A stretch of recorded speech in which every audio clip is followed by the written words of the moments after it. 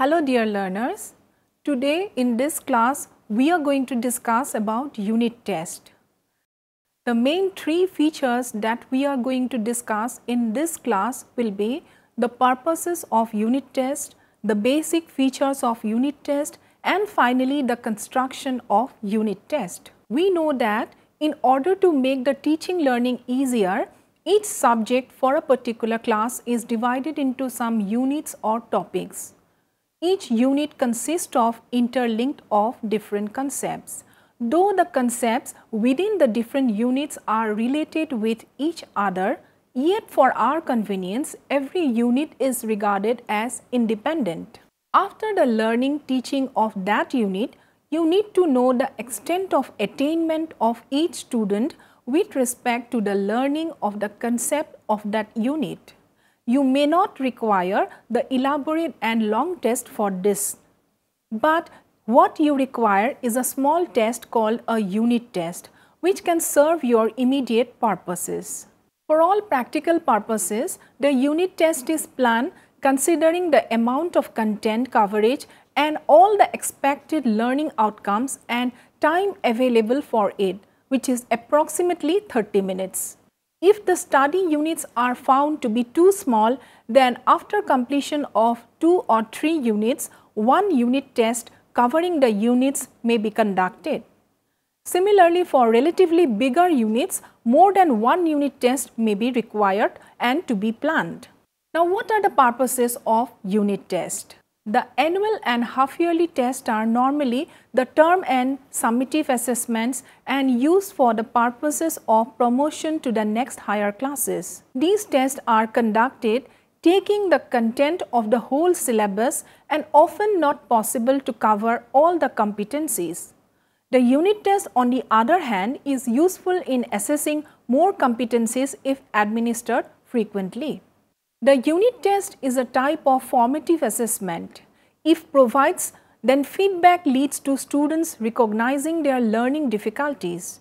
It also helps the teacher to modify his or her teaching methodologies and planning for alternative learning experiences for the students who have learning difficulties.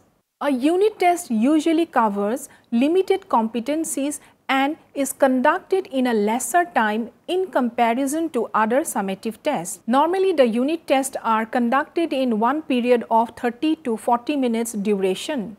So, it does not affect other activities and other classes of the school in the date of conduct of unit test. Now, just discuss about the features of unit test. The different features of unit test are: unit test is based on limited competencies and specific objectives. Unit test also at the time of testing students with it very informal in nature. That is, unit testing is conducted within the normal classroom time without affecting other activities of the school. The maximum marks for a unit test is decided by the teacher. Marks secured on the unit test are less important than the diagnosis of strength and weakness of the students. The teacher also decides the time of answering the questions, the total number of items to be included in the test. It is purely a teacher-made test. Then varieties of test items like oral, written and performance can be used in the unit test. But within a single unit test, types of items are limited. It does not rank the students on the basis of their performances, rather it acts as a tool for further learning. As it is conducted in an informal environment, it reduces the stress of examination in the students also. Dear learners, now let us discuss about the construction of a unit test. The unit tests are covered limited contents and courses. The table of specification that needs to be followed reflects the content in one axis, whereas the types of questions, that is oral, written, practical or performance types of items on the other axis related to the instructional objectives like knowledge, understanding, application and skills. Limited number of questions which can be arranged and answered within a particular period has to be framed by the teacher.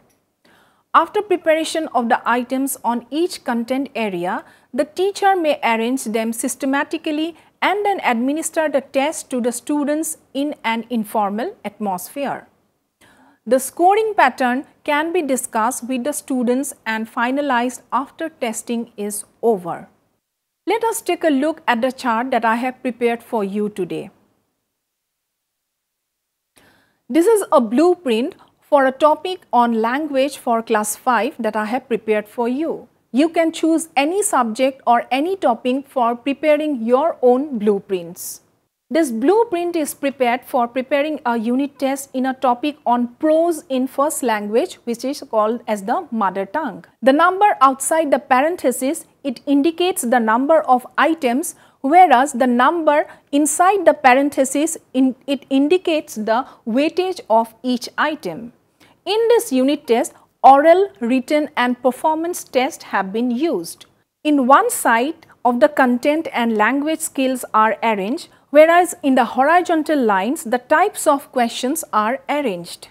Learners, the unit test covers certain limited contents and courses. The table of specification that needs to be followed, it reflects the content areas in one axis, whereas the type of question, that is oral, written and practical and performance type of items, on the other axis related to the instructional objectives, that is knowledge, understanding, application and skills. So dear learners, I think by this time you have been able to know how a unit test is conducted, how it is prepared and how it can be written and formatted in a particular manner. That's all for today. Thank you very much.